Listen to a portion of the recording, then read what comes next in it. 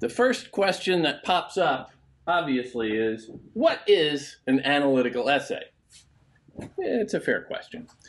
When I was a college freshman, I freaked out when somebody told me I had to write a paper, and I didn't know what that meant. In this case, an analytical essay means the presentation of some type of argument or claim about an object that you are analyzing. That's it. Anything. It is not a summary of that. If you're going to analyze a short story or a movie or something like that, and you give me plot description, I will throw it out. It's garbage. Because I'm guessing whoever wrote the original book, story, movie, what have you, is probably a better writer than you in terms of that story. So just reading a summary of it, this is what happened. Jack and Jill went up a hill and we're looking for something to drink. You know, not the same. The value added comes from you providing an interpretation, an analysis of that. The reader wants more than just a repetition of the original text. So you focus on not the what of the text or the object to be analyzed, but the how. Analysis, or an analytical essay, for our purposes, means looking at something and figuring it out. How does it work? What does it do?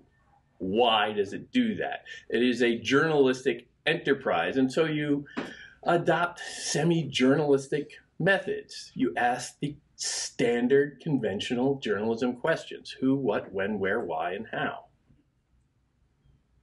This is reductive, but it's a start. You boil something down, wrestle it into some kind of objective position, and you start and you say, this is what I can make out of it right now. Other people might make other things out of it. You might change your mind 2 minutes after you step away from the keyboard and suddenly say, but you know, everything I just said was garbage, because now I see that it's really about this, and this is how it works. That's all fair. But for the purposes of hammering out an analytical essay assignment, as college generally expects you to do with great frequency, it helps to just go about a few simple steps. You craft your essay as a demonstration of the answers you've discovered investigating that object. Sometimes the essays can be more about the exploration itself rather than the discoveries. A French writer named Montaigne in the 17th or 16th century pioneered this form where he wrote some very long essays, some very short one, but some very long essays, which were often more about the process of his thought, where he would just take up a subject and start following his own whims, noodling around with something. And he would basically just write a stream of consciousness. That is very difficult to pull off well. Montaigne was, spoiler alert, a better writer than you guys. Please don't take that the wrong way.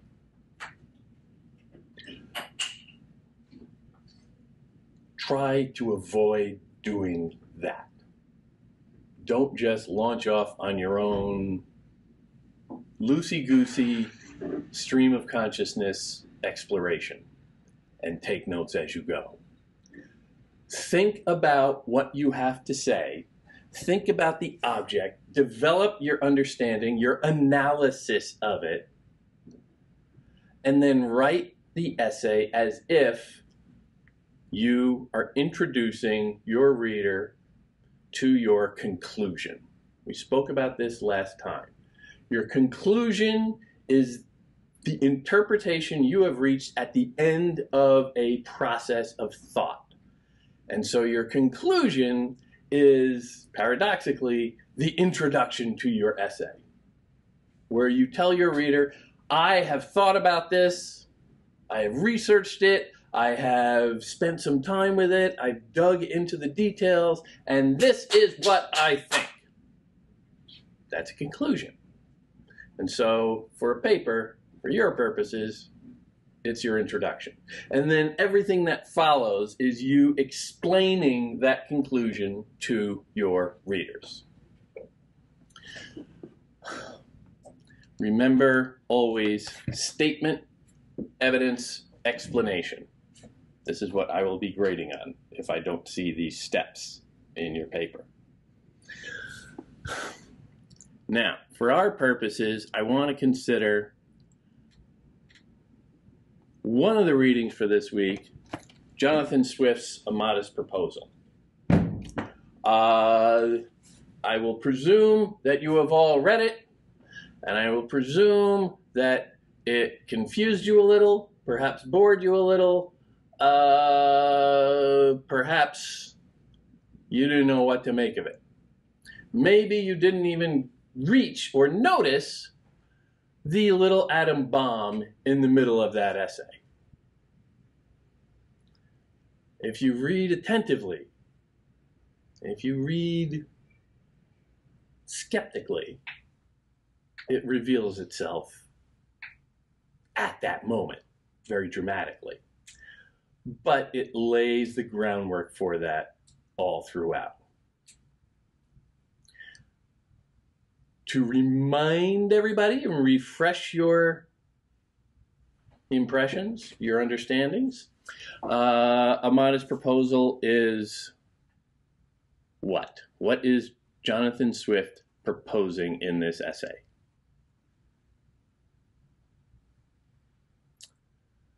What is the essay about? Okay. Shy, I get it. Jonathan Swift writes an essay about poverty in Ireland. For context, Jonathan Swift is writing in the early 1700s. He is a aristocrat of sorts.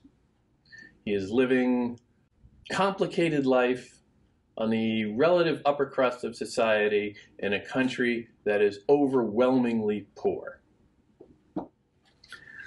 And is also subject to rule by the British government, for whom, or for which, Swift is basically a representative of.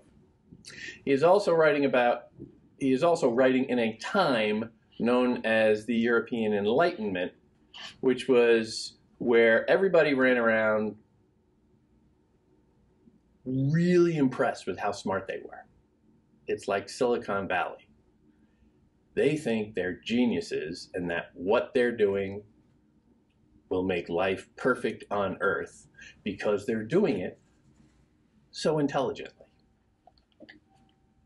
It is a melancholy object to those who walk through the great town or travel in the country when they see the streets, the roads, and cabin doors crowded with beggars of the female sex, followed by 3, 4, or 6 children, all in rags, importuning every passenger for an alms. These mothers, instead of being able to work for their honest livelihood, are forced to employ all their time in strolling to beg sustenance for their helpless infants, who, as they grow up, either turn thieves for want of work, or leave their dear native country to fight for the Pretender in Spain, or sell themselves to the Barbados.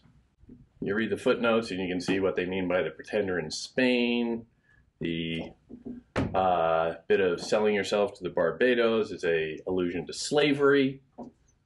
But clearly he is writing about the problem of beggars in the streets. And he is offended by this, the sight of them. What is his solution for this? That shows up several paragraphs in. Cannibalism. There are too many children in society who have nothing to eat. So, why don't we eat them? Eat the children. That way, there aren't so many children around to be hungry, and the parents get a nice meal out of it too. Prudent. Yes. He lays this out with a very scientific air. He lays this out with a kind of dignified, rationalist, intellectual air.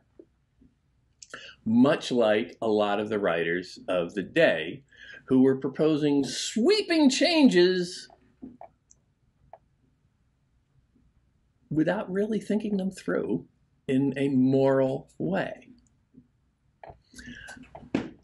And he does this, Swift does this with humor. It is funny. He's not really, spoiler alert, he's not really advocating eating children. I think we can all agree that that is a little outlandish, I would hope. But it is part of the mockery that he is employing. Because if you can't make a point by honest and earnest intellectual debate, humor cuts through everything. Deadpan humor can be used as a savage social critique. We can see this in Jonathan Swift's A Modest Proposal. This text uses a very professional and even scientific writing style to satire the inherent cruelty of contemporary social policy and the intellectuals who support it. That is my interpretation.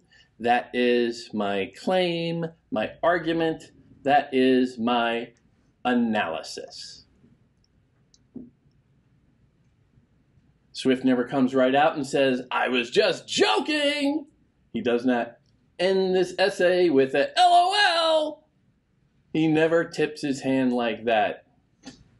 But he trusts that you, as thinking readers, will be able to judge when he's being serious and not. He's using humor. That is a bold thing to say,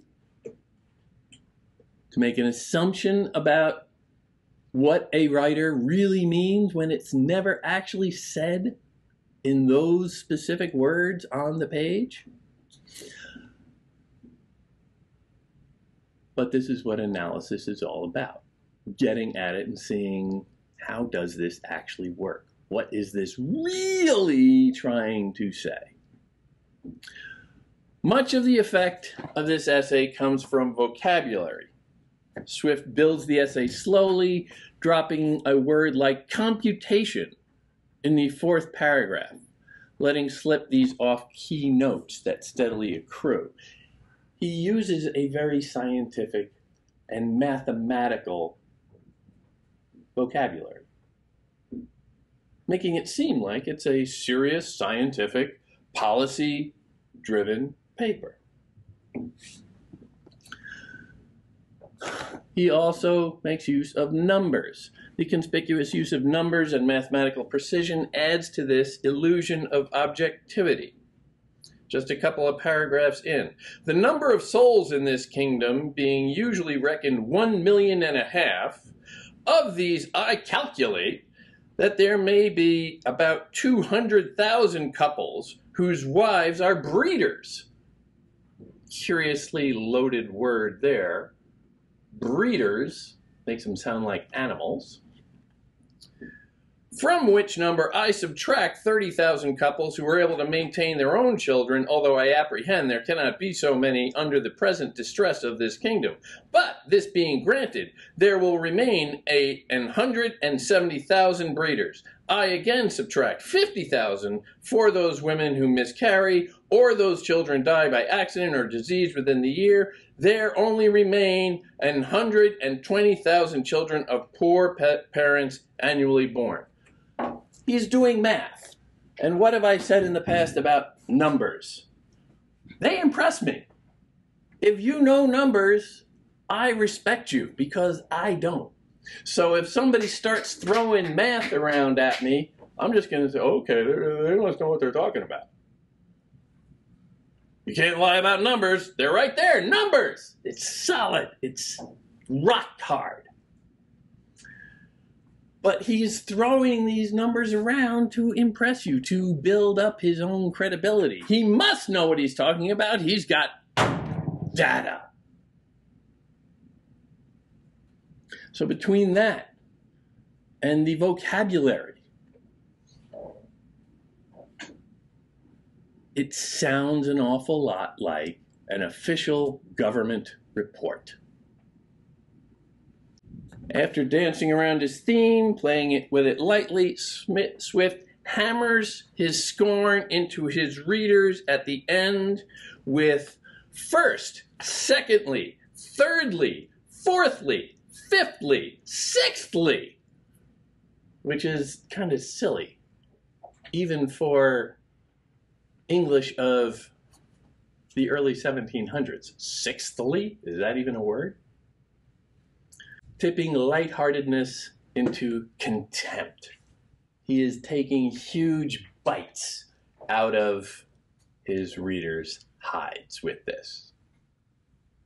Not necessarily his readers, but the intellectuals who write like this, with this kind of amoral, immoral,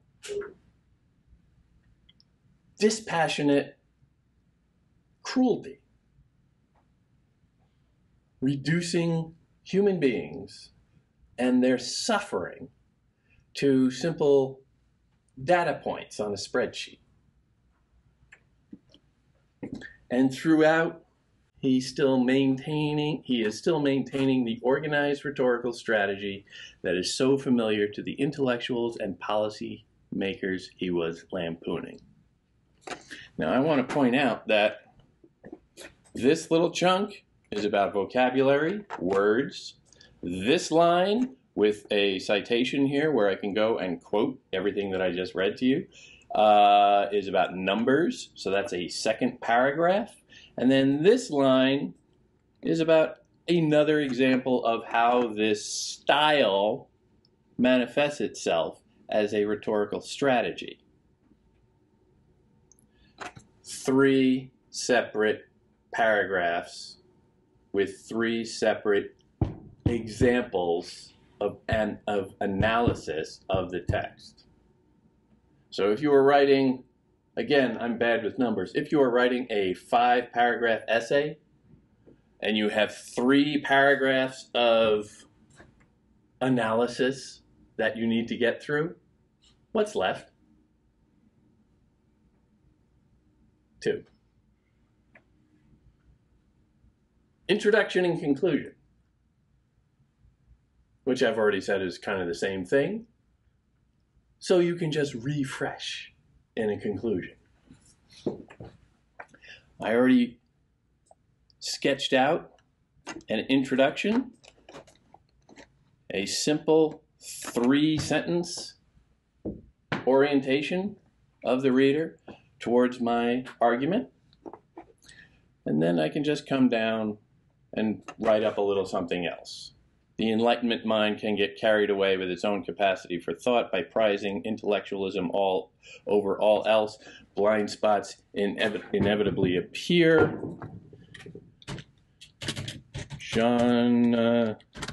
Jonathan Swift.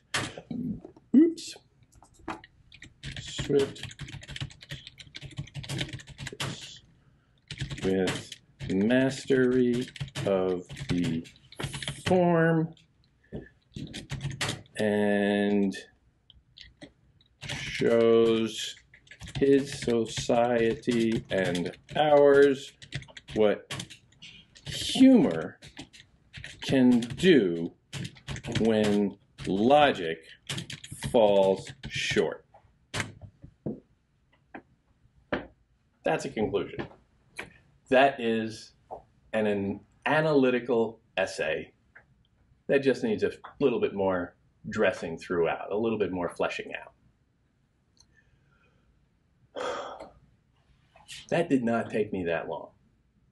Granted, I'm starting from notes and I had all those pasted in there, but honestly, I did not spend a lot of time looking at that. An analytical essay takes a step back from the text and explains how it works. Throws open the hood, let's say, and tinkers with the engine.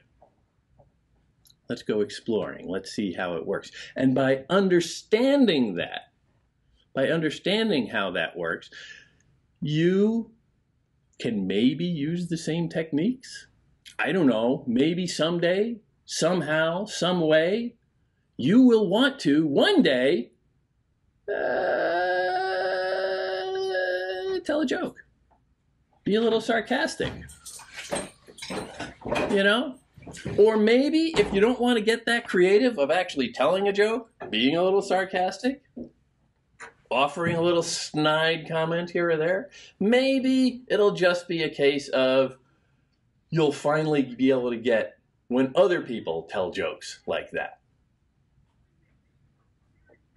There's that miraculous moment where you realize, you mean Stephen Colbert was kidding?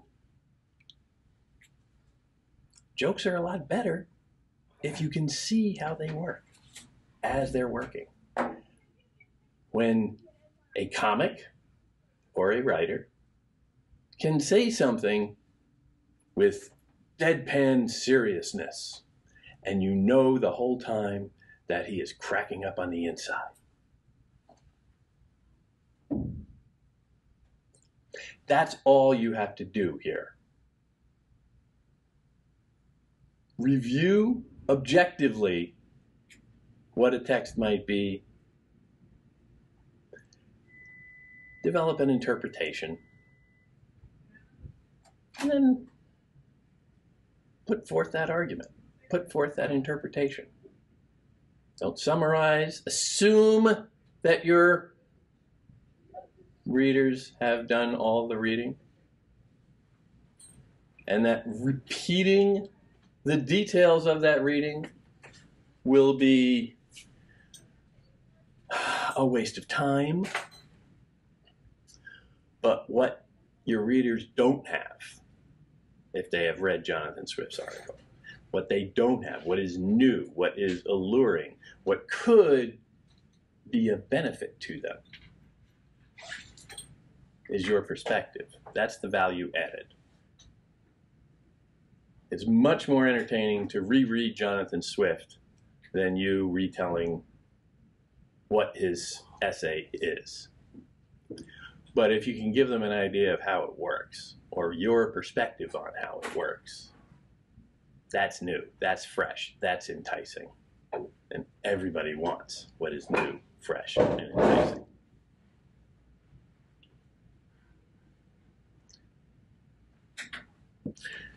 So, that's all you have to do for this assignment. Again, I don't remember exactly what the point value is. It's like 5 points or 10 points or something like that. It's not a lot. But like everything else that I have been trying to do for the last couple of weeks, it's building towards the paper. If you can do this, where it's just about, you read Jonathan Swift's essay that is a couple hundred words, or something else, roughly the same length or so even.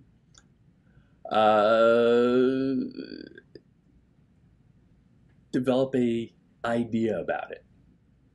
That will be much easier than a research project where you have to go out and find multiple sources and start pulling all of those texts together into an argument against one another where you're just kind of moderating the fight. But this step has to happen first. Master this form first, and that next one becomes much easier. We are building very strategically towards that goal of you being able to sit down in another month, let's say, I forget when the rough draft deadline is. It's around that.